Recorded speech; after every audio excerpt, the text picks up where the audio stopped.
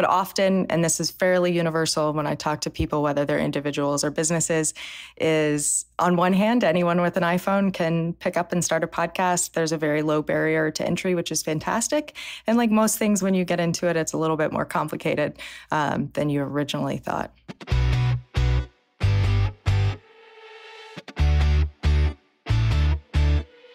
Welcome to Audio Branding, the hidden gem of marketing.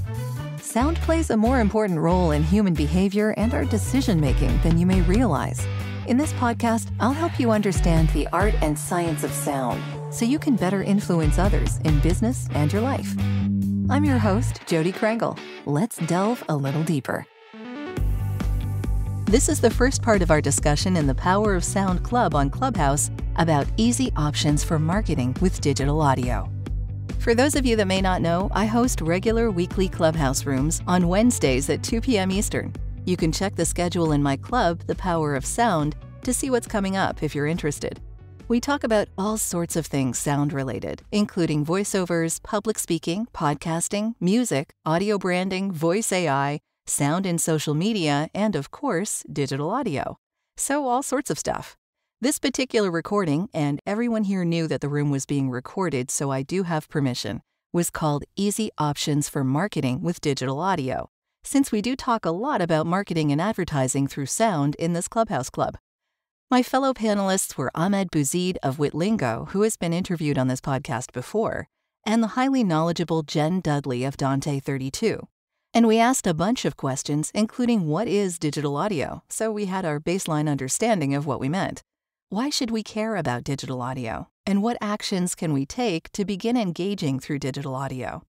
They share 10 specific facts about the rapid rise of digital audio and 10 specific things we can do to incorporate it into our engagement mix. It was a really interesting discussion, so settle back and listen in. I think you'll learn a thing or two. I know I did. As always, if you have questions for my guests, you're welcome to reach out through the links in the show notes. And if you have questions for me, visit audiobrandingpodcast.com, where you'll find a lot of ways to get in touch. Plus, subscribing to the newsletter will let you know when the new podcasts are available. And if you'd consider it, I'd love to hear what you think of the podcast. You can leave a review that I'd love to feature on future podcasts, either in written or in voice format from the podcast's main page. And now, here's our Clubhouse discussion about easy options for marketing with digital audio. Well, welcome everyone. Thank you so much for joining us today. We are talking with Ahmed Bouzid and Jenn Dudley about easy options for marketing with digital audio, because this is becoming more and more important as time passes. And certainly, probably COVID sort of kicked this off into high gear, but I think that we're sort of assuming now that it's going to be a part of our lives, and we need to get used to that. We need to use it to our advantage, especially as marketers and branders and advertisers and podcasters and anything in between. So I want to start off by asking Ahmed to introduce himself and let us know who you are and what you do, Ahmed. And then maybe if you can let us know what digital audio is. What do you define it as? Wonderful, wonderful. Thank you, Jody. As always, thank you for hosting. Thank you for being a great leader in the space. So my name is Ahmed Bouzid. I'm founder and CEO of a company called Witlingo. We're based in just outside of Washington, D.C. in McLean, Virginia.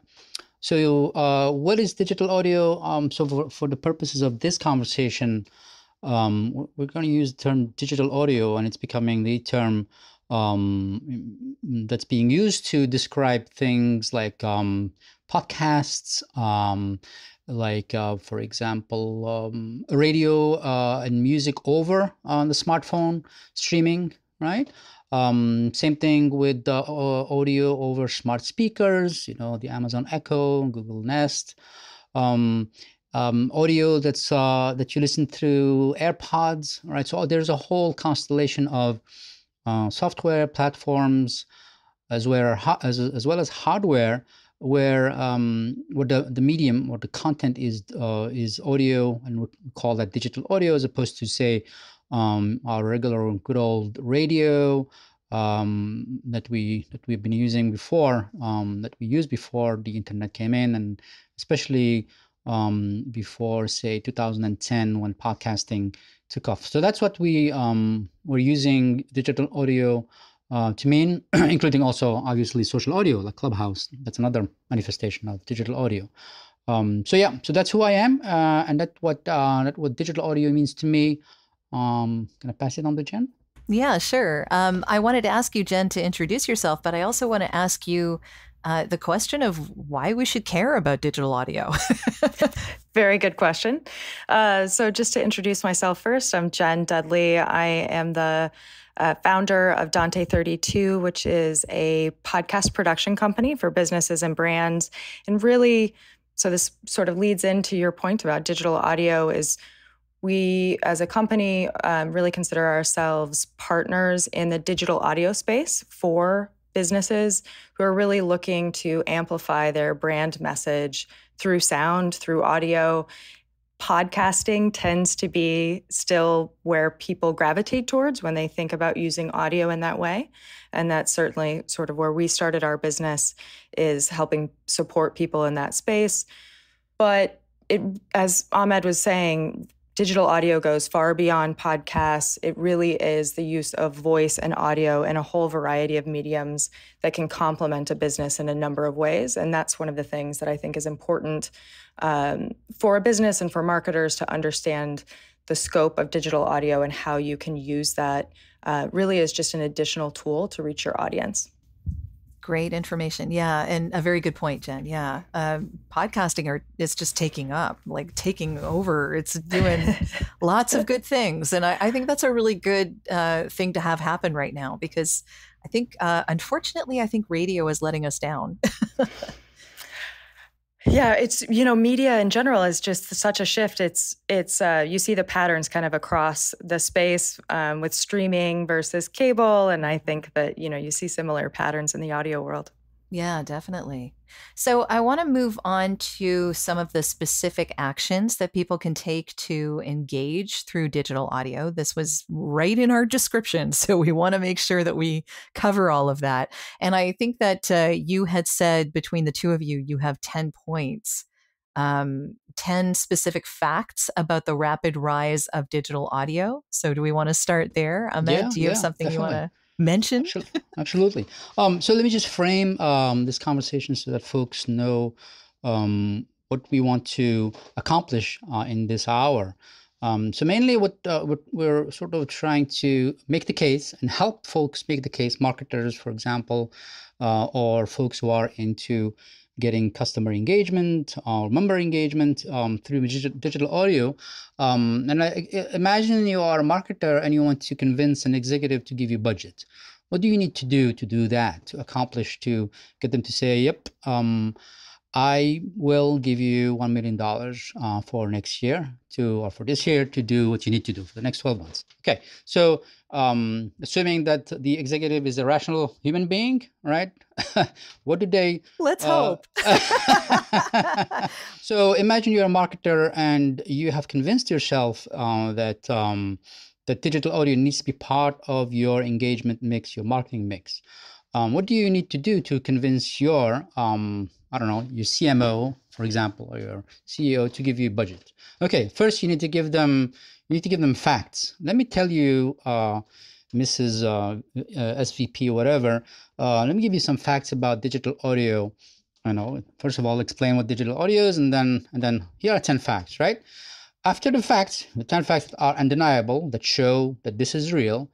The next question from this rational executive would be, well, how come? I mean, isn't like audio like video minus? Why are you taking minus image? Why are we taking a step back? And then so there has to be an explanation. Here's why. Here are the reasons why people are actually going and using audio as opposed to video, as opposed to images, as opposed to texts. Okay. Now let's say you did a good job, and now you have given them facts and you have given them a rationale that explains those facts and why there's a rise. Then say, okay, fine, good. So, but why should you, the marketer, why should you get involved in this? Okay, that needs to be answered, because it helps me, the marketer, deliver value or help me do my job in the following ways. And again, concrete things. Okay, at this point, let's say you're doing really well, and they're like, okay, you have convinced me that there is a pattern. I understand why the pattern is what it is, and I understand that there is value that you can deliver. Okay, good. So tell me what to do exactly. And now if you don't know what to do exactly, like, okay, so why should I give you money? Why don't you go do some research, find out exactly what to do, show me how it fits with all the things you said before, and then I'll give you the money. But if you're ready and you give them 10 things, 10 concrete things you can do, then you are basically on your way to, securing that wonderful budget. Okay. And so I think what we could do is follow this structure, right? 10 facts, right? 10 reasons, and then 10 things to do, and we can go through them very quickly. So that's what I was thinking. That's what Jenn and I are thinking to do as far as how to help somebody make that case. Now, there's going to be a lot of facts and a lot of reasons and a lot of things to do. So all of this will be in a page that we'll share with you at the end. To the URL, we'll share with you at the end of this hour, so you'll have that. You don't need to take notes and so it's forth. actually at the top here right now, so I've put it at I put it at the top of the room, so anyone can check it out while you're check it out, listening to the real thing being spoken in real time. Exactly. Wonderful. And so in the page, Jenn, I'm just gonna read, and then you can give color. So is that good with you guys, Jody, Jenn? That I'll just go about that way. Sure. Right? Go for it. Are you okay with that, Jenn? Yeah, absolutely. That works for me. And I feel like we can dive into more specifics in the places that are of interest for those especially attending. Things that have to do with content. Like, I'm not the content guy. I'm a technology guy. So you guys, Jenn and Jody, you guys understand the medium in terms of the podcast stuff and all that. All I can say is I'll read off, like 73% of the population have listened to online audio for the last month. So 73% of the US population, 12 and older, which is about, from 68% last year to 73. So it's on the rise, and it's substantial. Okay, I have one question for you, Ahmed, before we move on. Where are you getting those numbers? Yep. So this page here, probably by the end of today or tomorrow, we'll have references.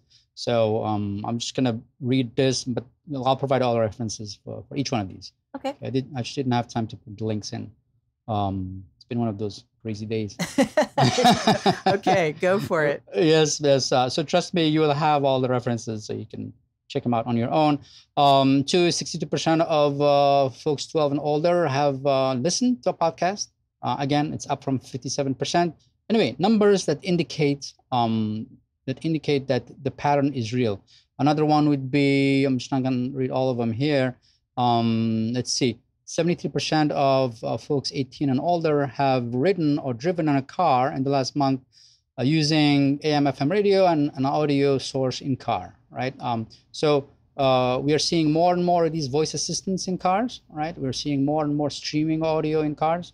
And so more than 3/4 have digital audio is pretty impressive. And then 57% voice command users use voice commands daily. So every day, folks who use these voice assistants, they use these, let's say your Siri or your Google Assistant. And then the last one is more than 70% of teens own AirPods.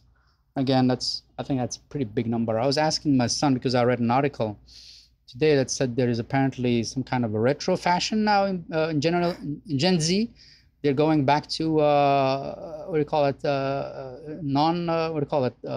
Over the ear, or they're going back to plugging your not AirPods, right? What do we call those?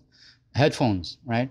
But in any case, 70% of teens have AirPods. That's pretty big. Are you looking for ways to improve your company's or podcast's impact?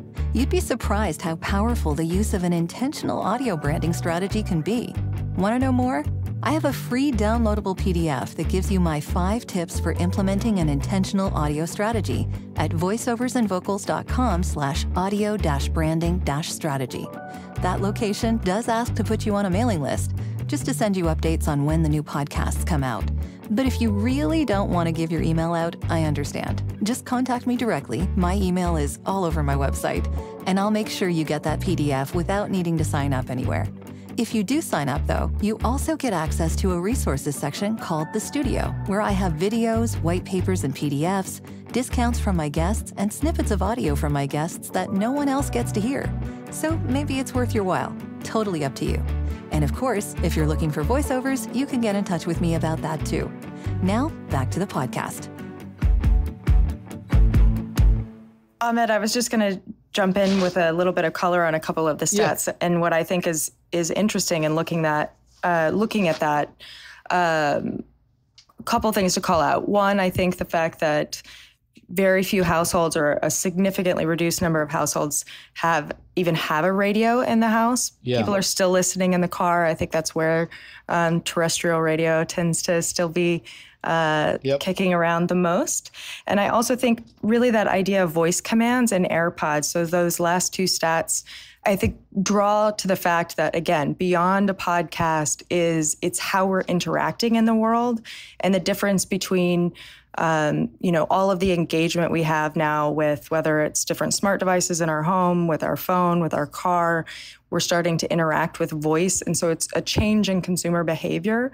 And I think that's back to Jody at the top. You asked the question about why care about digital audio. I think that's one of the pieces, is we're just starting to see all of the different use cases for how audio is really embedded in the way that we live and the way that we interact with the world around us. Yeah, very much so. Ahmed, if you want to continue, go ahead. Yeah, absolutely. So one thing that I wanted Jenn to help us with is you deal with businesses who are interested in launching these podcasts, right? Sort of your bread and butter. Mm-hmm. And so my one question actually just occurred to me, so it was not prepared, is how are you seeing an urgency in these folks saying I need to get a podcast more now? It's not a loaded question. I'm just wondering, like, how do you see the urgency versus just more people asking for it, or do you see folks saying I need to have it, for this or that reason? Yeah, I think that, we've been in business for about 4 years. There's definitely been an increase in interest. And I think that the reasons for that still vary. And the one thing is, again, and part of this is, as a company, our marketing and branding, but people generally will come to us already with the idea that they want a podcast, and that's what they're looking to do. So a lot of those conversations that we're having is back to digging into the why and why they're wanting to start a podcast. And sometimes is pulling them back out to say, okay, podcast makes sense, but let's make sure that this is really integrated into your marketing. So as far as an urgency, I think it is a little bit on the rise, and there's certainly a lot more interest from businesses than there were, I would say 3 to 5 years ago. And it's, really starting to be along the lines of, we have a blog, we have a website, we've got social media, a podcast is the next thing. And I think recognizing that those things can all be connected together, and the ability to reuse that audio, frankly, in all of those places, which I know is some of the things we're going to touch on in the kind of concrete applications. Did that answer your question, Ahmed? Yeah, definitely, yeah. And one follow-up question to that, which is, these folks, when they engage with you, is it because they've tried to do it before and they're like, it's harder than I thought? Or is it like, this thing is probably not easy, let's just go ahead and bring somebody in to help us with it? Excellent question. Frankly, it's both. So we have some folks that have started a podcast internally, or maybe an executive started a podcast, and then again, realizing that what they thought would be fairly easy is now taking up some full-time employees the better part of their week. And so they're looking for help, or they just realize we've been doing this for a while. We want to know how we can make better use of this or reach a larger audience. And then in some cases, it's coming at the start and just saying, looking for someone else to pick up those pieces. But often, and this is fairly universal when I talk to people, whether they're individuals or businesses, is on one hand, anyone with an iPhone can pick up and start a podcast. There's a very low barrier to entry, which is fantastic. And like most things, when you get into it, it's a little bit more complicated than you originally thought. Wonderful. Great. Okay. So that's for the fact. So we are 20 minutes in. So I just want us to cover the rest. The next one is, okay, now you told them there are some facts and they say, okay, good. It's impressive. So how come, or why is digital audio on the rise?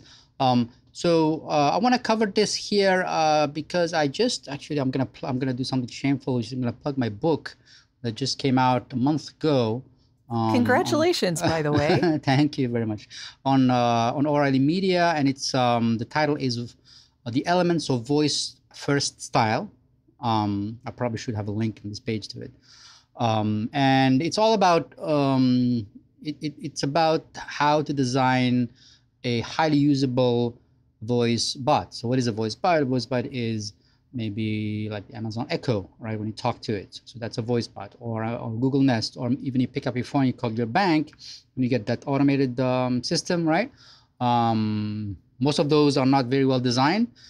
This book is to help folks design these voice bots well. So what does it mean to design a voice bot? It means things like, what does it say? How does it respond to what the person says? How does it guide the person to go through the experience? How smart should it be?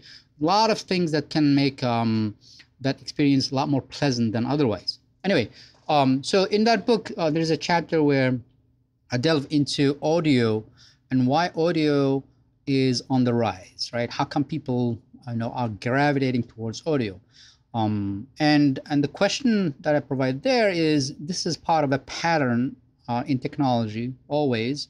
In digital technology or any other technology, where we go and folks want to do things more and more easily, right?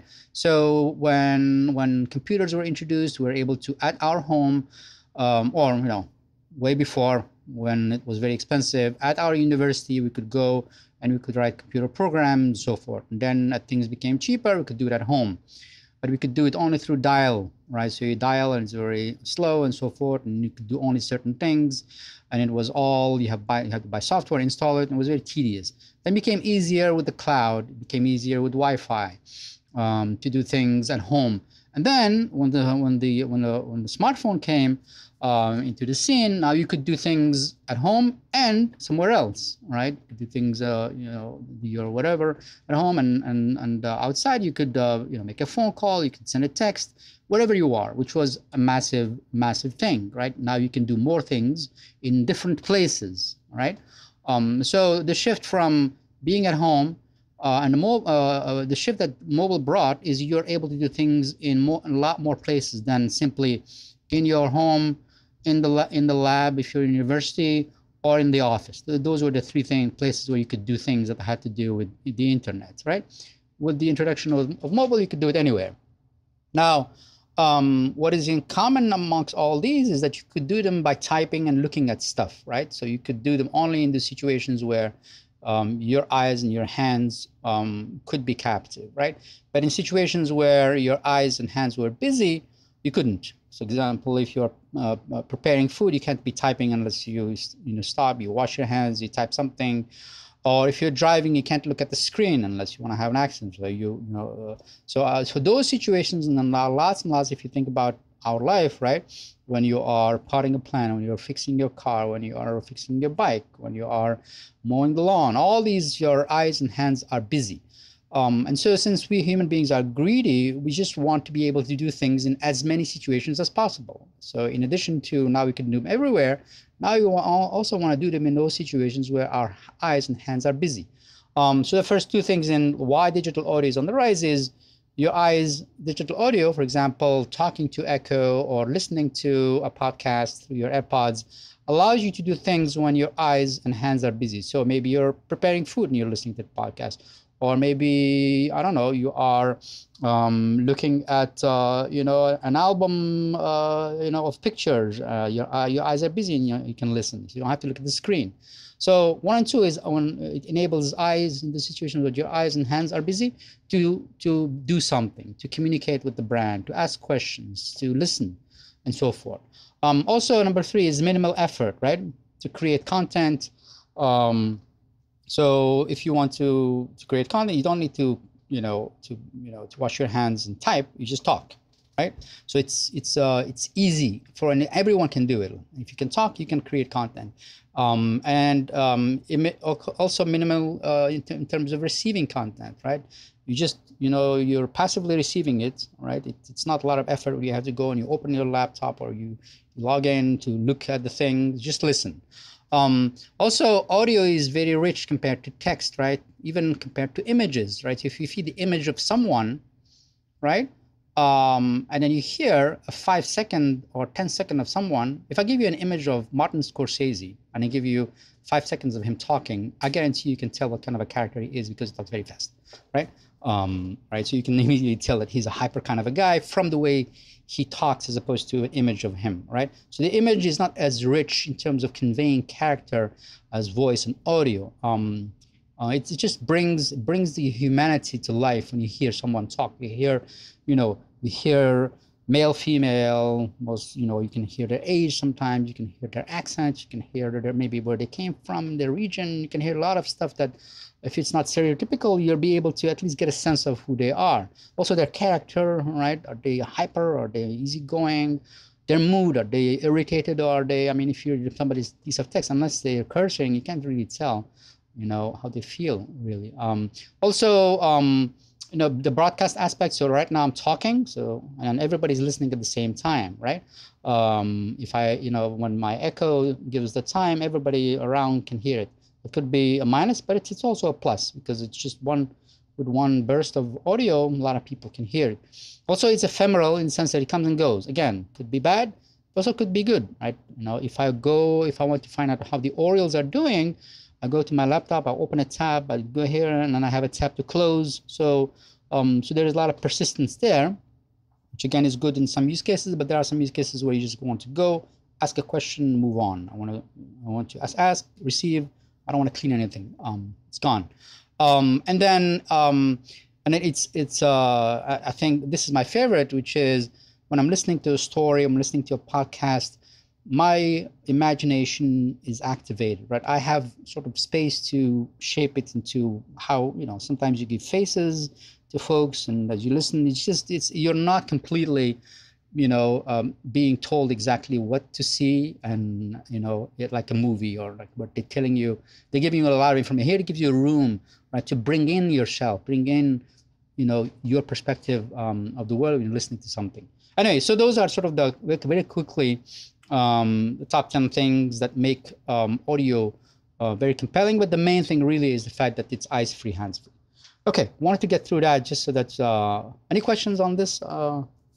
And make sure you buy the book, by the way. I have also mentioned to people that they can put a question in the room chat if they don't want to come up onto stage to ask their question themselves. But if anyone wants to raise your hand and ask a question, you are more than welcome to do so. We will have you up on stage to ask your question and get it answered.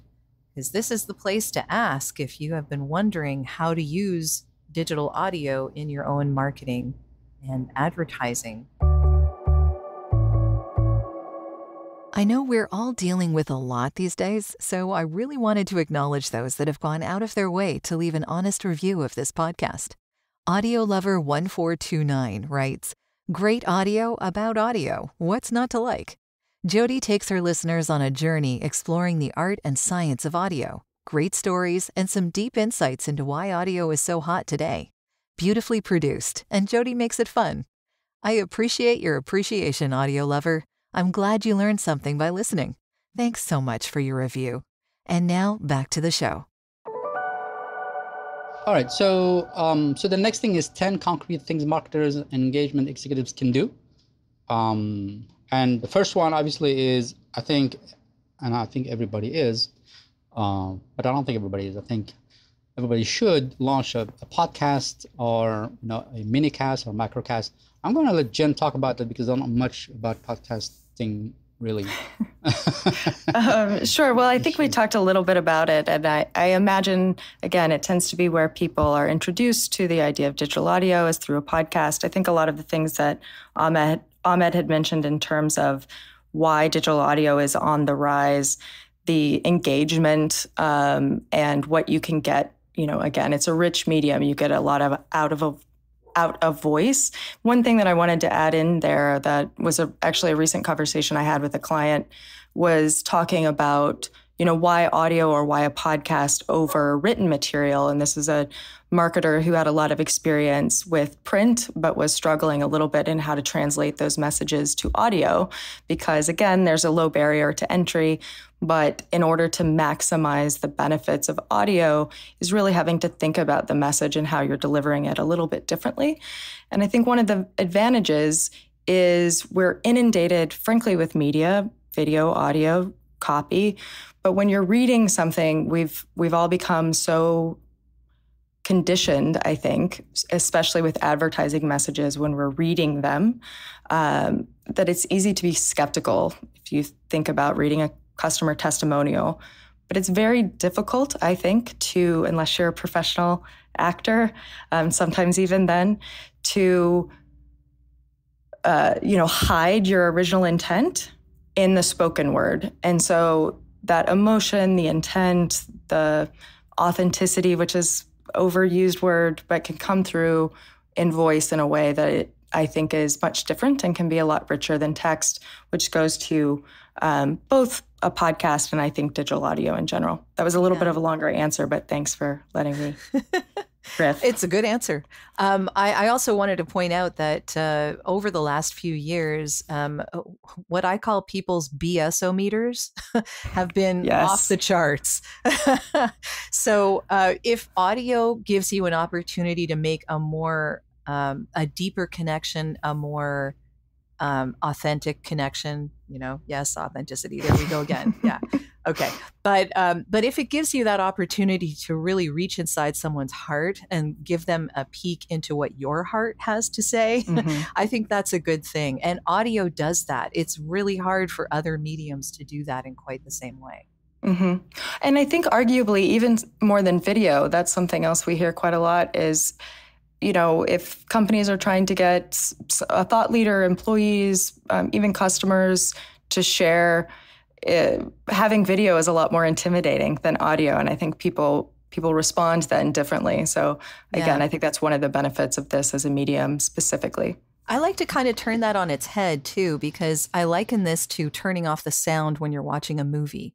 So if you happen to watch a movie and maybe you're watching a horror movie and you don't really want to be scared, what do? You turn off the sound, right? I mean, you don't turn off the picture because that will give you a hint as to what's actually happening. Right. But if you turn off the sound, then you aren't scared. The emotion is the emotion is lost. Exactly. So people use the audio to make you care. So think about how that's being used in advertising and marketing and branding. If you just use the visual, you get the idea of what they're about. Okay, sure. But you don't really care. Sure. And audio is what makes you care. This has been part 1 of our Clubhouse discussion. Well, that's the end of this episode. Thanks for listening. And if you like what you heard, why not tell a friend about this podcast? It's available in all the usual locations. Until next time.